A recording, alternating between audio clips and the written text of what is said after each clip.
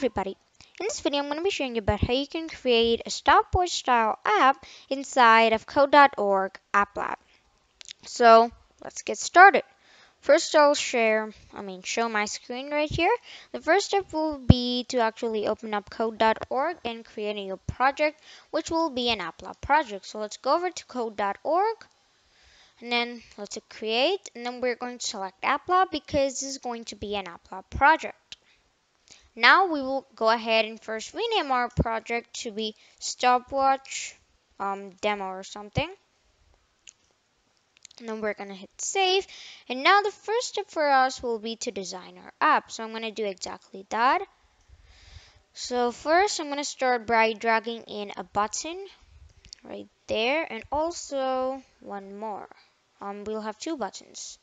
For the first button, the text will be the ID will be btn_start, and even the text will be start. And that can all remain the same. Maybe we want to bump up the font size a little bit, let's say 17, like so. And the background color, we can make it green. A little bit here. Okay, that looks good. And now for the second button, what we want to do is call this btn_stop. And it'll be the stop button. And I'm going to set the text to be stop. And I'm going to make it a red color. Okay. Now, the font family, okay. The font size, again, let's bump that up to 17. Now what we will do is we'll drag in a label. And here for the label, we'll give an ID of LBL time. And then here, we'll just say time: 0. Now, what we will simply do is just increase the font size to be a much higher value, like 30. Like so. And then I'm going to center that right there. Now we will begin by actually typing our code, or actually we need to make this label bigger, because if our number it is a high number, or it has many digits, then the label will actually not be able to fit all of that in it. So that's why we're making it bigger before that happens itself. So the time and the text alignment, we're going to align it centrally, so that snaps to the center. Now, the first thing that we are going to start by is declaring a variable called start time. And then also declaring another variable called timer running. Timer running, and by default is going to be set to false, because by default the timer won't be running when we play or run our application. Now we will create an event of when our start button is clicked, and then according to that, we will actually start our timer. So we will do on event of the button start click. We will put in the callback, which is going to be a function in this case. Now, inside of this function, the first thing that we basically want to do is check if timer running is equal to false. Okay, and basically there's a shorter and a much more efficient way of doing this, which is just to do not exclamation point timer running. That just checks if it's false. And here what we want to do is just basically set the timer running to be true, because when we click the button, if it's false, then it'll be set to true. Now we will set our start time to be get time. That's whatever the time is. And now we will create a time loop. And basically a time loop is of course a loop which will run on based off on the given millisecond. So it's going to run each how many ever milliseconds you've provided. So I'm going to set that to 1,000, means 1 second, and that's milliseconds, not seconds. So this time loop is going to run each 1,000 milliseconds, which is a second, 1 second.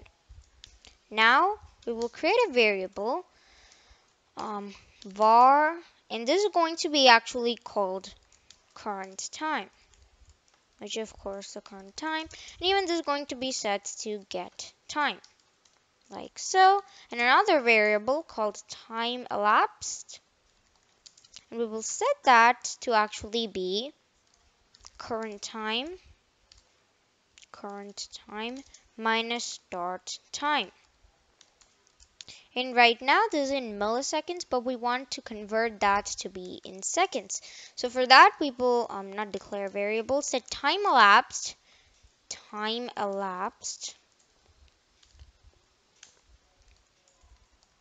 to be math.round. That'll just round it off. And here we will say time elapsed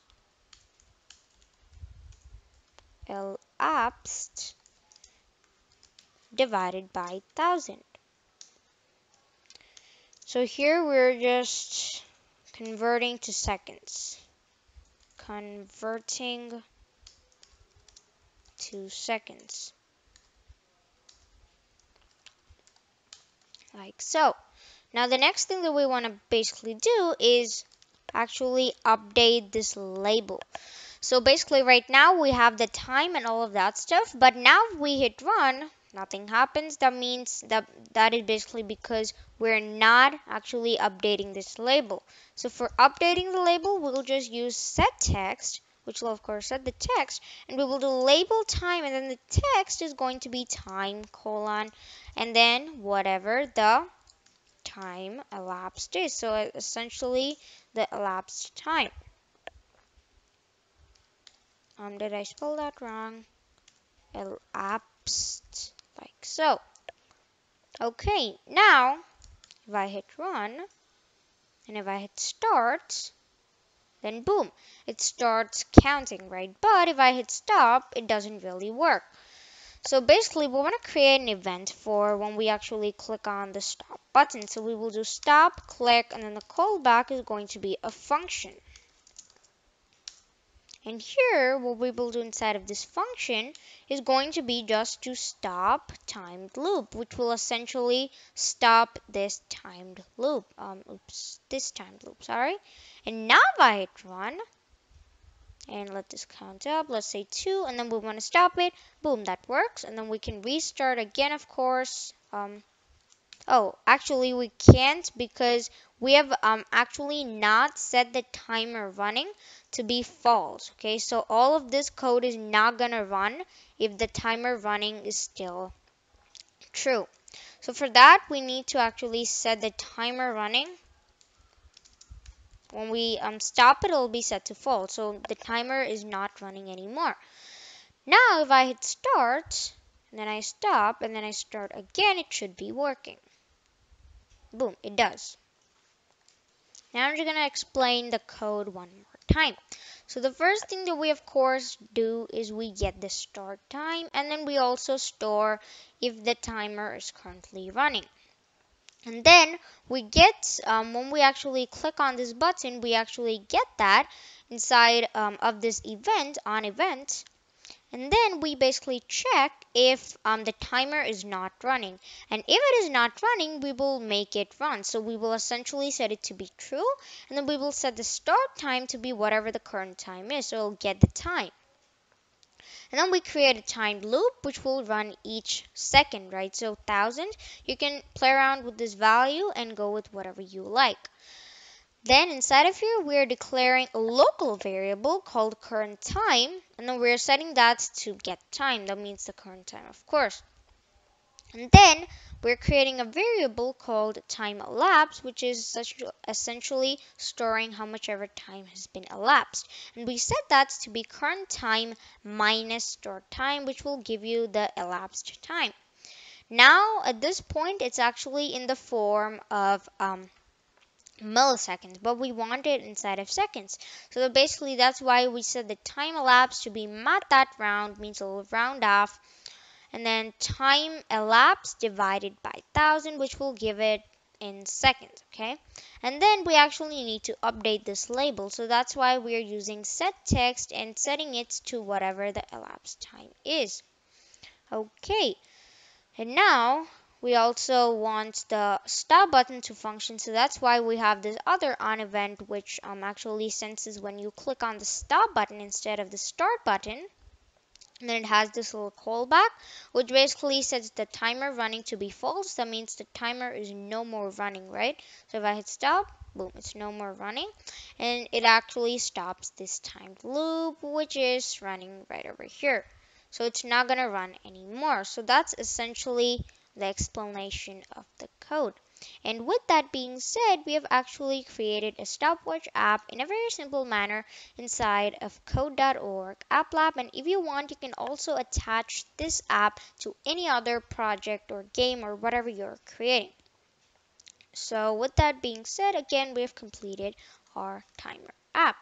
So yeah, thank you guys for watching, and I'll see you guys next time. Goodbye.